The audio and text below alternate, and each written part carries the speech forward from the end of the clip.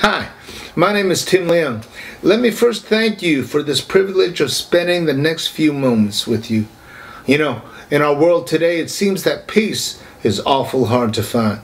With all the drama going on around us, chaos seems to reign unchallenged. Well, I want to tell you there's hope, because I believe that God has a message of peace for us in troubled times. No matter what circumstances you may find yourself in, God's peace is here for you. But first, let me tell you a little story. Once upon a time, there was a kind and generous barber. One day, a priest comes into his shop for a haircut. As the priest got up to pay, the barber says, "Oh no, your money's no good. The haircut is on the house. You're a man of the cloth, and you provide spiritual and practical care. Accept this gift from me. Please go in peace." The priest thanked him and left. The next morning, the barber gets back to his shop, and lo and behold, there's an envelope with 12 gold coins waiting for him. About a week later, a rabbi comes into his shop, and the same thing happens. After his haircut is over, our good barber insists that the rabbi accept his gift, saying, "You have dedicated your life to teaching the scriptures. Please go in peace." The next morning, the haircutter returns to his shop and notices yet another envelope, this time with 12 glimmering precious gems waiting for him. About a week after that, in walks a Chinese pastor. He sits down for his haircut, and after it's over, our barber friend says, "You have dedicated your life to teaching and shepherding your community. Please accept this gift. Go in peace." Delighted, the Chinese pastor gets up to leave. The barber then wonders to himself, I gave a priest a free haircut, and I received 12 gold coins. I gave a rabbi a free haircut, and I got 12 precious stones. This time I gave a Chinese pastor a free haircut. I wonder what will be waiting for me this time. Well, early the next day, he gets to his barber shop, and sure enough, there in front of his door are 12 Chinese pastors waiting for a free haircut. One thing I know from almost 30 years of professional ministry is that we Chinese pastors love anything free. But seriously, we do live in troubled times, don't we? Natural disasters, social unrest, injustice, economic dangers continue to pound and crash us like waves in a storm. The COVID-19 pandemic alone has forever ravaged and changed our world. Now, wildfires are tearing through California, ravaging our state and leaving people homeless. In light of these current events, it seems that the idea of peace is fragile at best and a fantasy in the least. Maybe you're going through some personal tragedy that has rocked your world, threatening to permanently derail your life and shatter your dreams. I myself went through such an experience.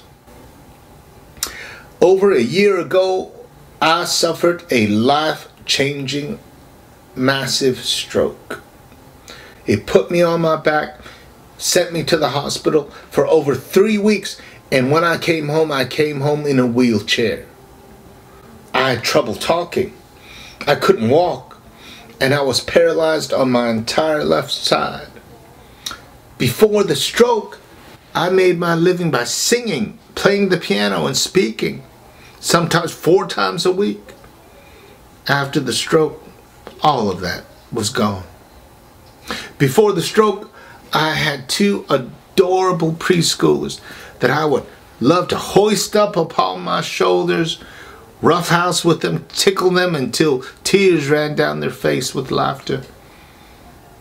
I tell you, after the stroke, I couldn't even position my body to sit next to them without searing pain. I was so useless, we had to rent a hospital bed and put it in our living room so I could spend time with my children. You know, before the stroke, as all little boys do, my son thought there was nothing Daddy couldn't do. I remember one time we were watching TV and we were watching some talent show with an acrobat, and he was doing some impossible stunt, and my little boy, unprompted, said, "My daddy can do that." Now, after the stroke, I felt there was nothing I could do right. Where did I go wrong? I have never been perfect, but ever since my senior year in high school, I've wanted to serve God with all my heart, my soul, my mind, my might, my strength. Here, God left me a broken and crippled old man.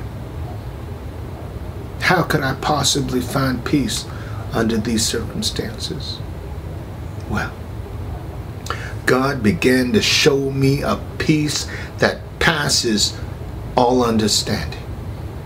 And I believe with all my heart that God has appointed this time for me to share with you His way to know true peace.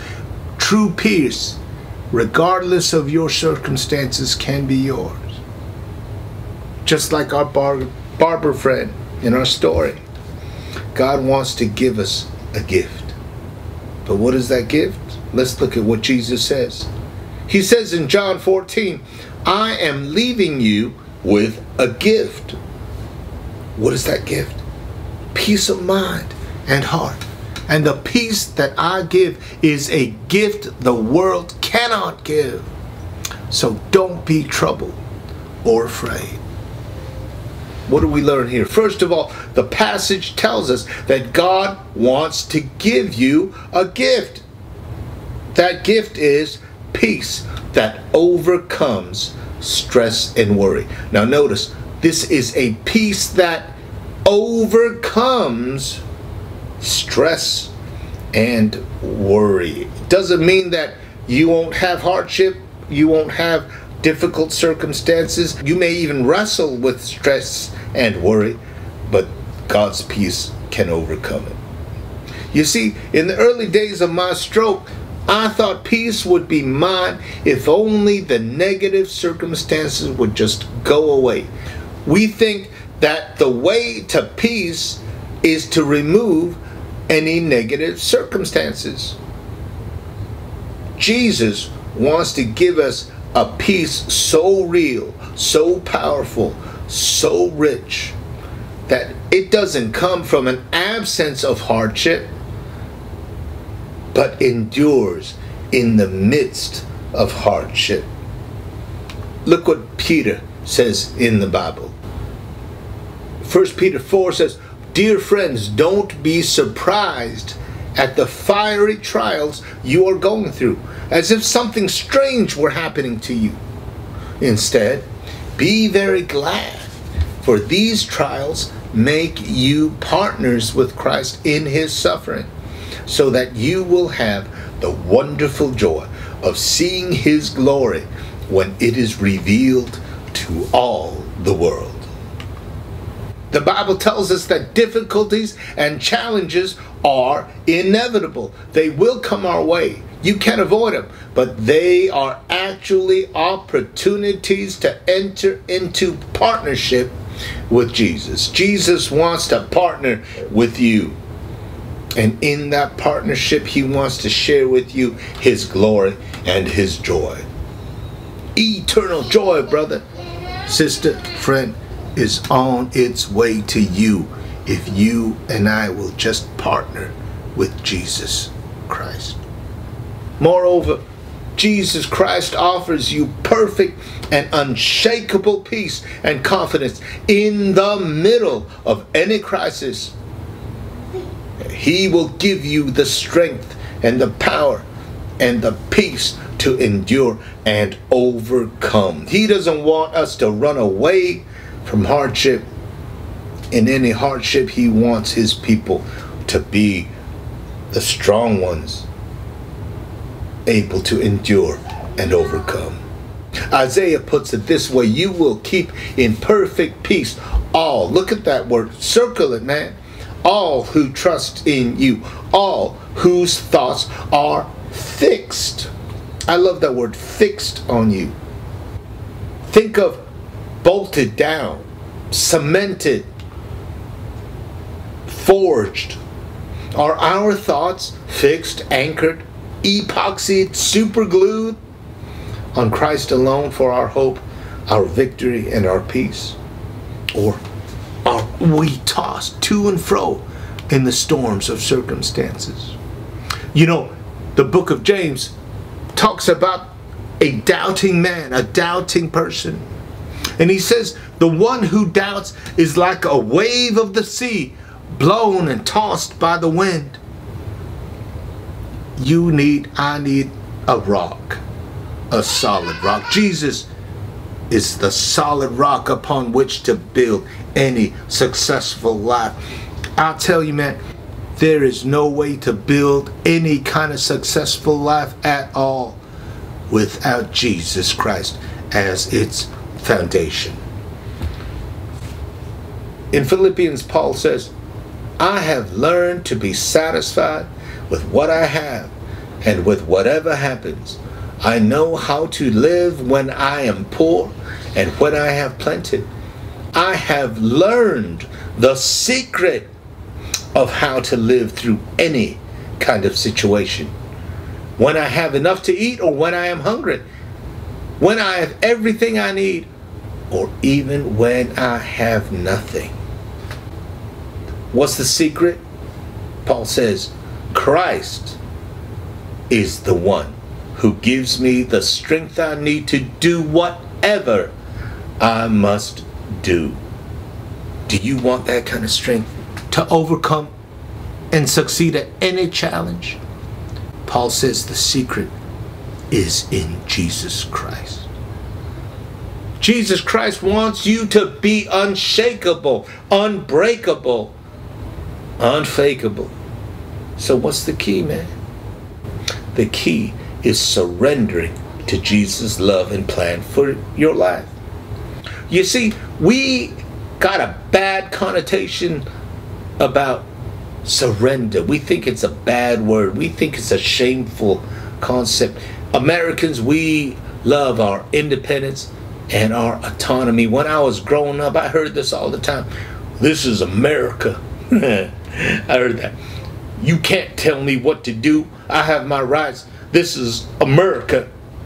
And I think we confuse autonomy with destiny.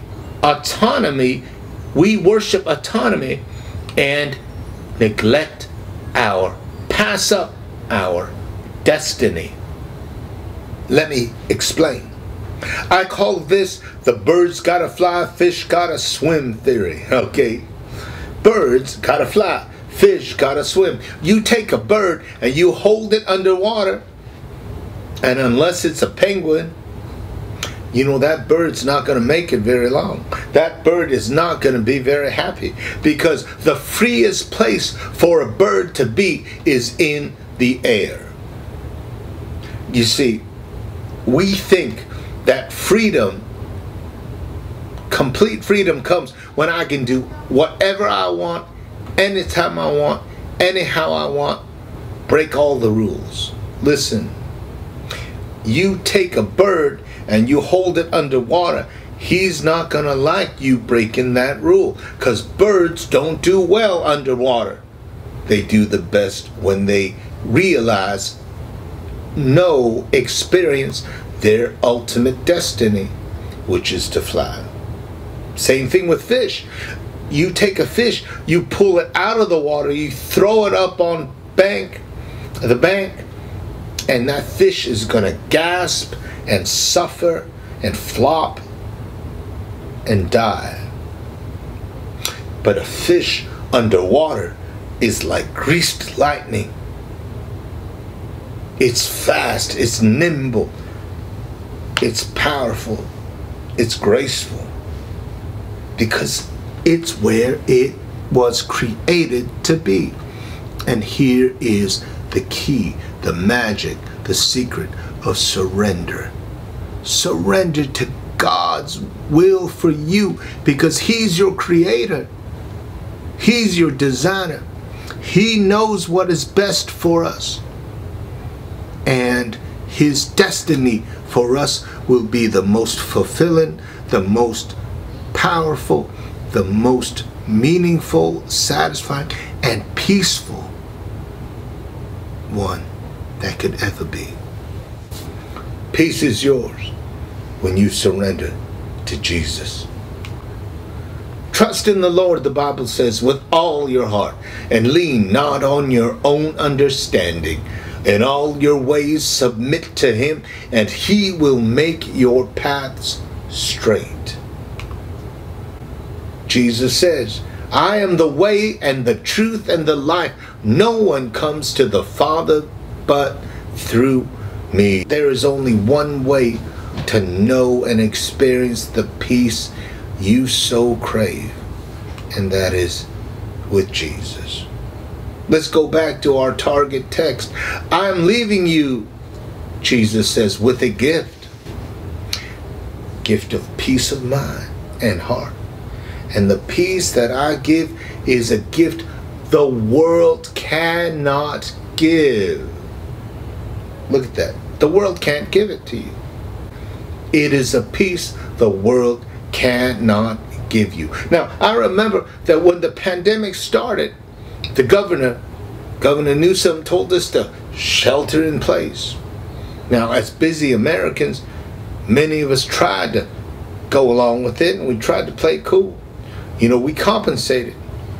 We compensated by baking bread, growing our own vegetables, watching a whole lot of Netflix, immersing ourselves in numerous DIY projects, and pursuing hobbies and pastimes. But tell me something, did that bring us peace? I don't think so. People couldn't stand it. Later on, many people, especially young people, they couldn't stand it any longer. And in order to silence the screaming cacophony of unrest in their souls, they went out and partied anyway. They went to bars, they went to pool parties, they went to beaches. They couldn't stay home. Did it help? Did it satisfy the loneliness of the human heart? No, man. No. Now, this is not just my opinion. The American Medical Association, the AMA, they stated, now this is not the Bible, this is not me, they stated depression and anxiety are prevalent during COVID-19. Even such notable people like former First Lady Michelle Obama has alluded to a smoldering level of persistent depression recently. Not only here, across the pond, twice as many Brits this year, 19.2%, complain or consider themselves depressed than just last year. The stress has taken its toll. You say, no, it's just a little hiccup. Nobody's really bothered by it. Listen, man, the stress has taken its toll.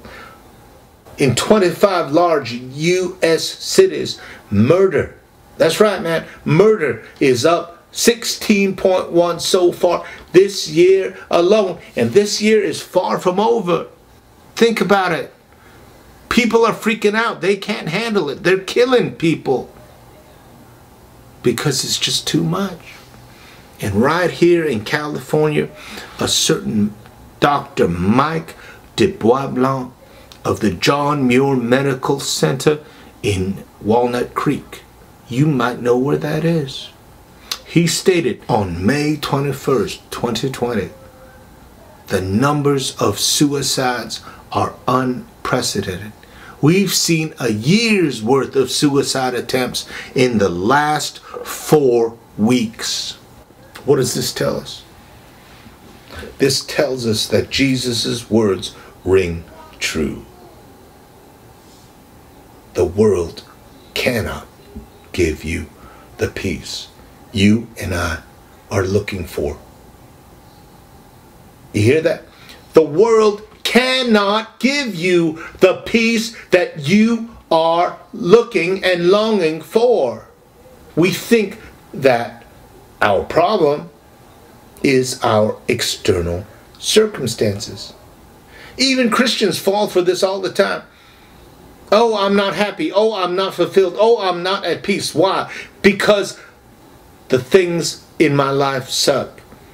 If I could only change where I live, if I could only change what I do, if I could only make more money, if only I was married to someone else. I call this houses, hobbies, and honeys, right? I don't like my house, I buy a bigger one. I'm unfulfilled, I take on a new hobby. I'm not satisfied, I get rid of my spouse. Houses, hobbies, and honeys. But you know, if we hang on to our external circumstances as our means for peace and fulfillment, the Bible says things will get worse before they get better. One time Jesus was asked by his closest friends, Lord, tell us, what will be the signs of your coming? When you come back again to set up your kingdom, when it's the end of the world, what's it going to be like? Can you give us any clues, any hints? Jesus says, I'll give you a whole bunch of clues. Here's some. You will soon hear about wars and threats of wars, but don't be afraid. These things will have to happen first. Nation will rise against nation and kingdom against kingdom. And there will be great earthquakes and in various places plagues like COVID-19 and famines. And there will be terrors and great signs from heaven. You know, in every age there are people who say, you know, the sky is falling, it's the end of the world. You know, is this just in our mind? Is it because we've got better news coverage? I mean, what is it? Is there some objective source? Well, let's take a look at a few graphs from non-biblical sources. Here we have one. Militarized disputes between pairs of countries since 1870. Okay, let's take a mega view. Let's take a big view of things. 1870 to 1990s. Look at that. It goes up and down, of course, but we see a steady march in the number of military disputes. Let's look at earthquakes. Jesus says there will be many more earthquakes, and they'll come more and more frequently and in more intensity. Here we have a graph. We have a little chart that breaks down earthquakes in small, medium, and mega quakes from 1975.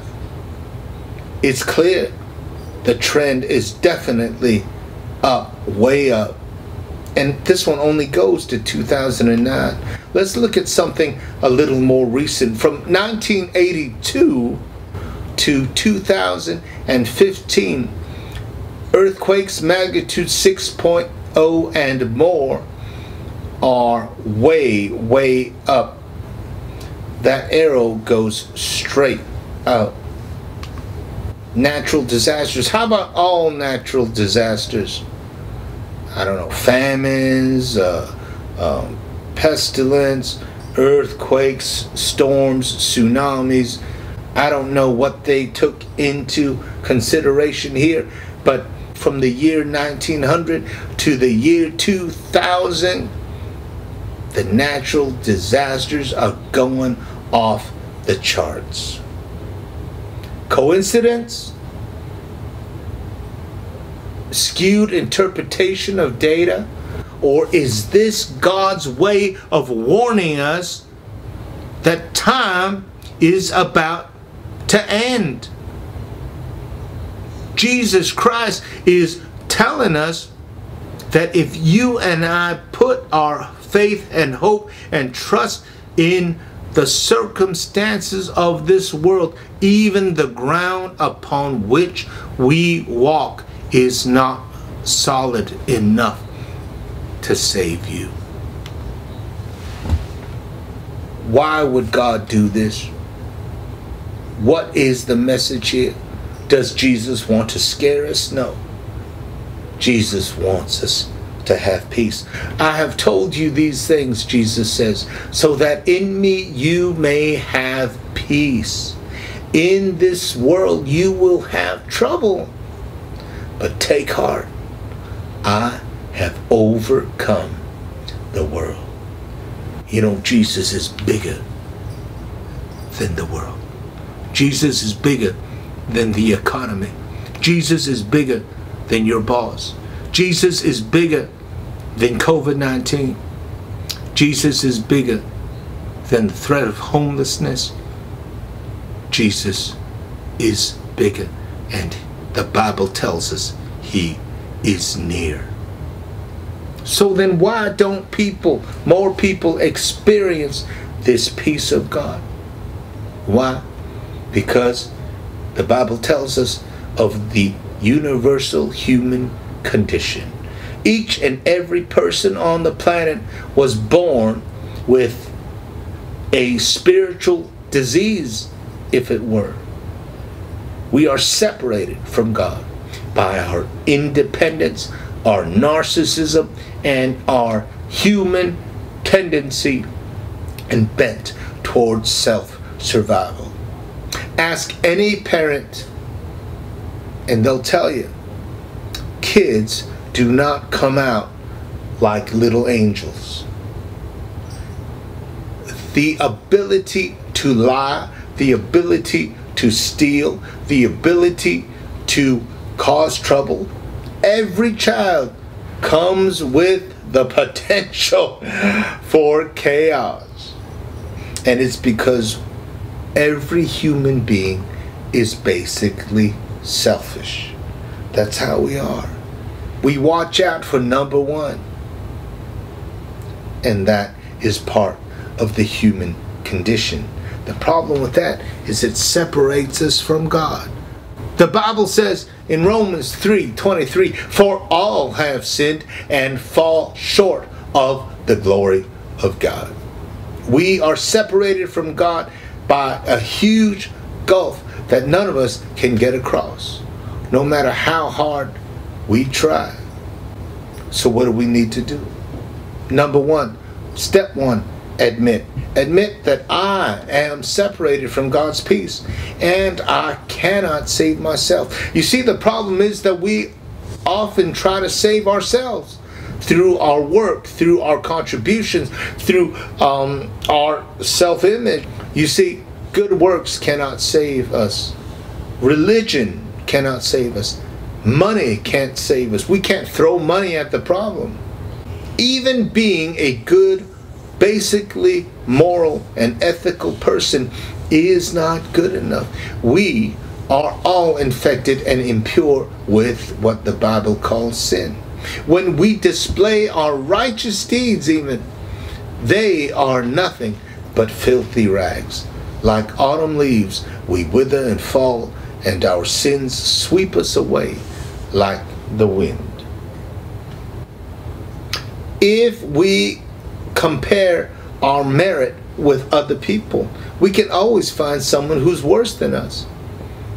If I were to compare myself with others, I'd compare myself with Hitler or Mao Zedong or Stalin or Hannibal Lecter, because compared to them I look pretty good. How would I look if I compared myself to Mother Teresa? I couldn't compare with her. The problem is God's standard of righteousness is not even Mother Teresa, but it is Jesus Christ himself. Whose righteousness is going to be enough to measure with Jesus? What's God's solution? The free gift of grace. For it is by grace you have been saved through faith, and this is not from yourself. It is the gift of God, not by works, so that no one can boast. You see, it's not about merit. It's not about what I can do. It's not about how much money I give. It's about Jesus Christ. Number two, believe Jesus is the only way to know God's peace.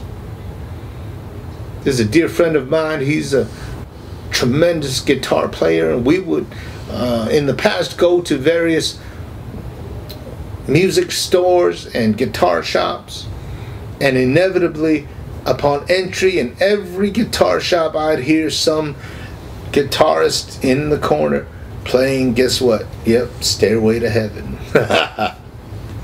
There's only one real stairway to heaven. You can't build your own. You need Jesus Christ to provide you a bridge, a stairway to get from here to there.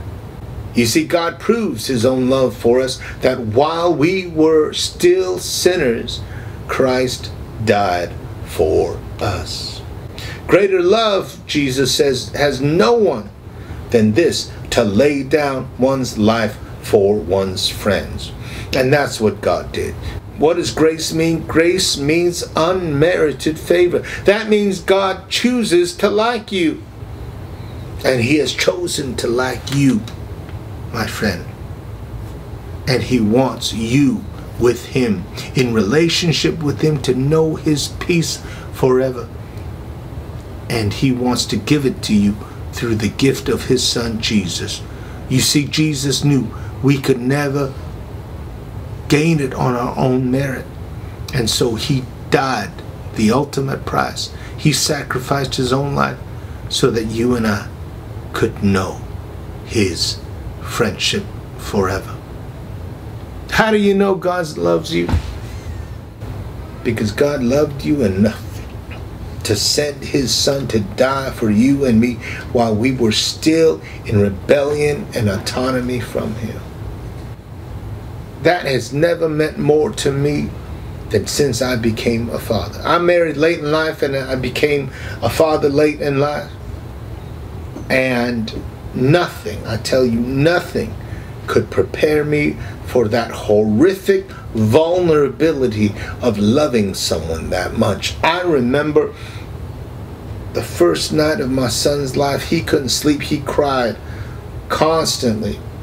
And there in the hospital room, the only way we could get him to quiet down and go to sleep was if I held him in my arms and sang to him. And that's what I did all night. I was blown away. I loved him so much. It was scary. Because there was suddenly someone that I would do anything for. That I was absolutely helpless, in love with him. And I would give up anything for that little man. God so loved the world that he gave his one and only Son, that whoever believes in him shall not perish, but have eternal life. Parents, can you relate to that? Would you give up your child for someone else? For a co-worker, for a neighbor, for an associate? Would you choose one? How would you choose? Would you choose the smallest one? Would you choose the ugliest one? Would you choose the one with the lowest GPA? How could you give up one of your children, not even for a friend, but for an enemy? And yet that's what God did. God did not send his Son into the world to condemn the world, but to save the world through him. You see, people have the wrong idea about Christians. God is not a God of condemnation. God is a God of salvation. He wants to save you, to bring you into a relationship with himself, and to offer you and give you and fill your life with the peace that only knowing Jesus can give you. He who did not spare his own Son, but gave him up for us all, how will he not also, along with him, freely give us all things? mind has not the ability to conceive, eye has not seen, ear has not heard. It is unfathomable to the imagination the blessings God has for you. Receive him today. Receive him personally, and you can know his peace and his love. The Bible promises you, yet to all who did receive him, to those who believed in his name, he gave the right to become children of God. The adoption papers are typed up. They're presented before you. God wants you as his child.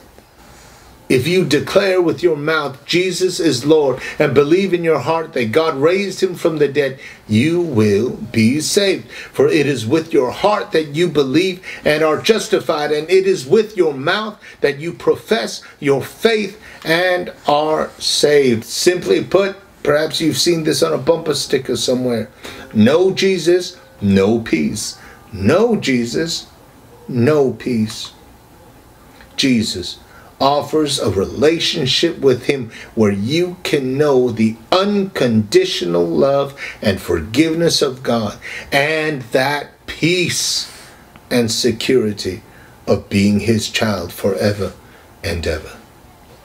The time to take advantage of this is now. Tomorrow may well be too late, my friend.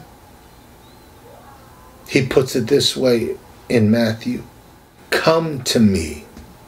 Come to me, all of you who are weary and loaded down with burdens, and I will give you rest. Place my yoke. What's a yoke? A symbol of relationship and responsibility. Place my yoke upon you and learn from me, because I am gentle and humble, and you will find rest for your souls. Because my yoke is pleasant and my burden is light. Are you tired? Are you weary today? Don't turn away. Come to him now. Jesus has planned for this moment before the foundations of this world. And he wants you to come home to him. Say this prayer. Dear God, I thank you for sending your only Son, Jesus, to die for me and to be raised again for me, in order for me to become your child and to know your everlasting peace.